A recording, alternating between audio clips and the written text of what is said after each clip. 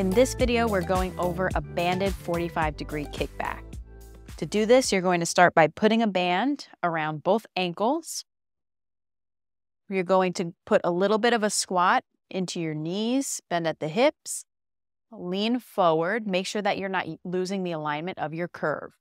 Then you're going to shift over to one leg and kick the other leg back on a 45-degree angle and come back. Make sure that when you kick the leg back, you're not lifting the opposite hip and you're making sure to keep it level on that side.